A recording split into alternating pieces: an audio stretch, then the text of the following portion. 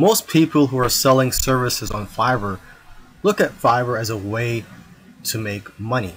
Okay, but there are very few people who are using Fiverr for lead generation purposes.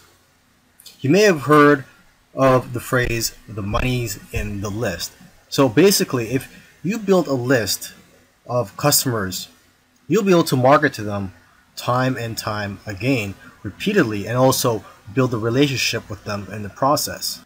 So one way you can look at Fiverr is like a tripwire. You basically sell a small service or product for $5, $6, or $7, and then you could always offer bigger services or even higher priced products later on. But get them to opt in to your list after they buy your product. Offer them a bonus. It could be anything such as a free report, or you could just direct them to a page where they could fill in their email address so that they could be notified of any new services by you in the future.